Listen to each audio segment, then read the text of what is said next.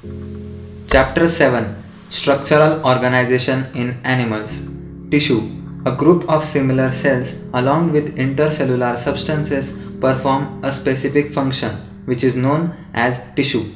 When two or more organs perform a common function by their physical and or chemical interaction, they together form organ system. Complex animal consist of four basic types of tissues, namely epithelial tissue, connective tissue, muscular tissue, and neural tissue. Epithelial tissue.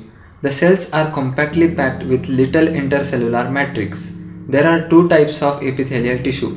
First, simple epithelium, and second, compound epithelium. Simple epithelium consists of a single layer of cells and functions as lining for body cavities, ducts, and tubes. Simple epithelium is of three types: squamous, cuboidal, and columnar. Squamous epithelium consists of single thin layer of flattened cells with irregular boundaries. Squamous epithelium is found in walls of blood vessels and air sacs of lungs and are involved in function like forming a diffusion boundary. Cuboidal epithelium is single layer of cube-like cells which is found in ducts of glands and tubular parts of nephron in kidney. Epithelium of PCT as microvilli, and cuboidal epithelium function as secretion and absorption. Columnar epithelium consists of a single layer of tall and slender cells, of which their nuclei are located at the base, and free surface may have microvilli. Columnar epithelium is found in lining of stomach and intestine and help in secretion and absorption. If the columnar or cuboidal cells bear cilia on their surface, they are known as ciliated epithelium. Ciliated epithelium's function is to move particle or mucus in a specific direction over epithelium. Ciliated epithelium's inner surface of hollow organs like bronchioles and fallopian tubes. Some of the columnar or cuboidal cells get specialized for secretion and are called glandular epithelium, which may be unicellular or multicellular. Unicellular glandular epithelium consists of isolated glandular cells of alimentary canal. Multicellular glandular epithelium consists of clusters of cells of salivary gland. On the basis of mode of pouring their secretions, glands are divided into two categories. First, exocrine and second, endocrine.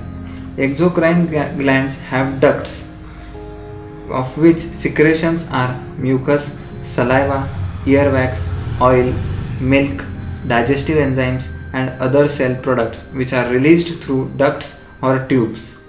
Endocrine glands do not have ducts. Their products, also known as hormones, are secreted directly into the fluid bathing the gland. Compound epithelium. Compound epithelium is made up of more than one layer, therefore it is multi-layered of cells and thus has a limited role in secretion and absorption. Compound epithelium's main function is to provide protection against chemical and mechanical stresses. Compound epithelium is found in dry surface of skin, moist surface of buccal cavity, pharynx, inner lining of ducts of salivary gland and of pancreatic ducts. All cells in epithelium are held together with little intercellular material. In nearly all animals, specialized junctions provide both structural and functional links between its individual cells.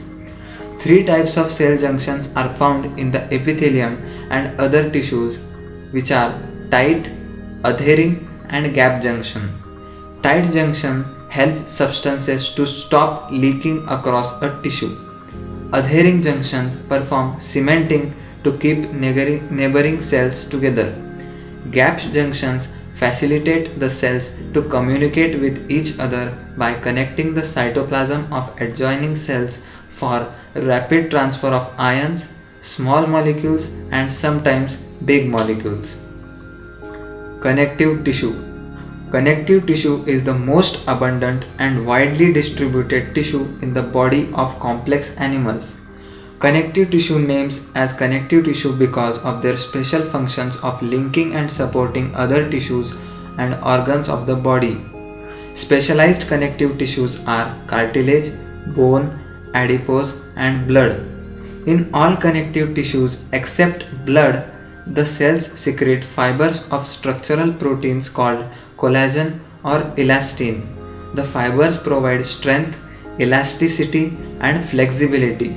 These cells also secrete modified polysaccharides which accumulate between cells and fibers and act as matrix, also known as ground substance.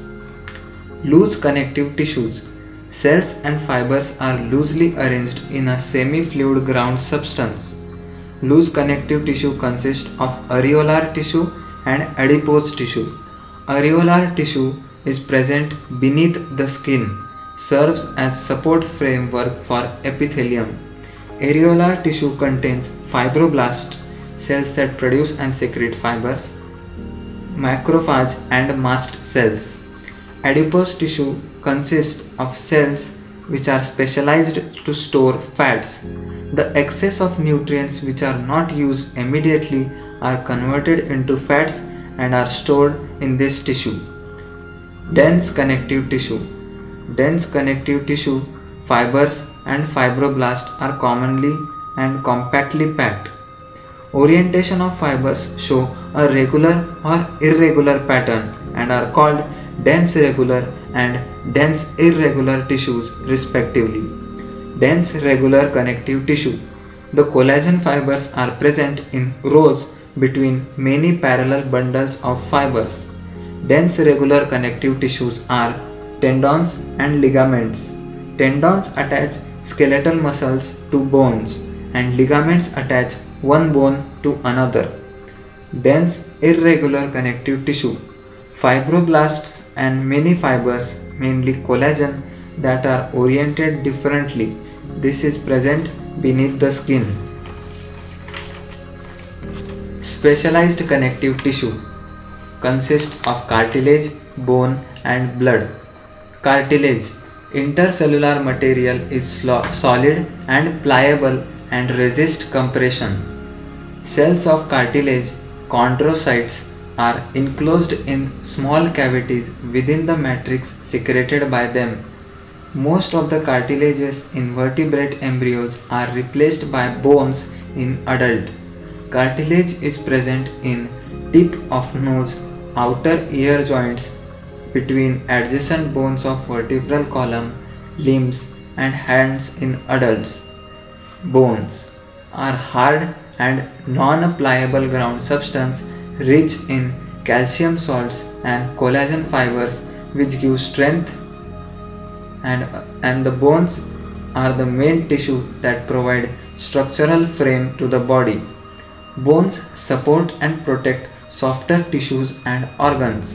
The bone cells, osteocytes, present in the spaces called leucini. Limb bones such as long bones of the legs serve weight-bearing function.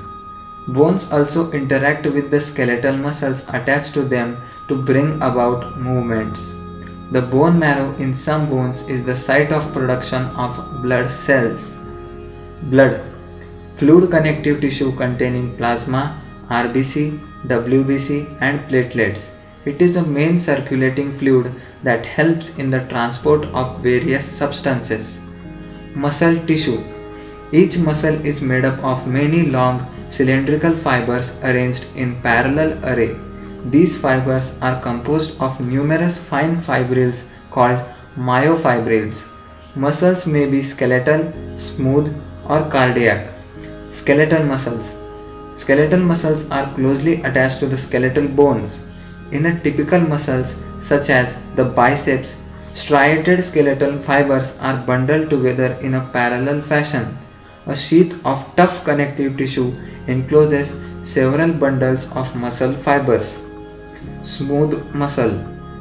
Smooth muscles taper at both ends, fusiform, and do not show striations. Cell junction hold them together and they are bundled together in a connective tissue sheath. Smooth muscles are wall of internal organs such as blood vessels, stomach and intestine contains this type of muscle tissue. Smooth muscles are involuntary. Cardiac tissue. Contractile tissue present only in the heart. Cell junction fuse the plasma membranes of cardiac muscle cells and make them stick together. Communication junctions, intercalated discs at some fusion points allow the cells to contract as a unit. That is, when one cell receives a signal to contract, its neighbors are also stimulated to contract. Neural tissues. Neural tissues exert the greatest control over the body's responsiveness to changing conditions. Neurons, the unit of neural system, are the excitable cells. The neuroglial cells, which constitute rest of the neural system, protect and support neurons. Neuroglia make up more than 1/2 the volume of neural tissue in the body. When a neuron is suitably stimulated, an electrical disturbance is generated which swiftly travels along its plasma membrane. Arrival of the disturbance at neuron's endings or output zone triggers events that may cause stimulation or inhibition of adjacent neurons and other cells. Organ and organ system. The basic tissues mentioned above organize to form organs which in turn associate to form organ systems in the multicellular organisms. Such an organization is essential for more efficient and better coordinated activities of millions of cells constituting an organism. Each organ in our body is made up of one or more types of tissues. For example, our heart consists of all the 4 types of tissues, that is epithelial, connective, muscular and neural. We also notice after some careful study that the complexity in organ and organ system displays certain discernible trend. This discernible trend is called evolutionary trend. You are being introduced to morphology and anatomy of 3 organisms of different evolutionary levels to show their organization and functioning. Morphology refers to the study of form or externally visible structures. In the case of plants or microbes, the term morphology precisely means only this. In case of animals, this refers to external appearance of the organs or parts of the body. The word anatomy conventionally is used for the study of morphology of internal organs in the animals. You will learn the morphology and anatomy of cockroach representing invertebrate.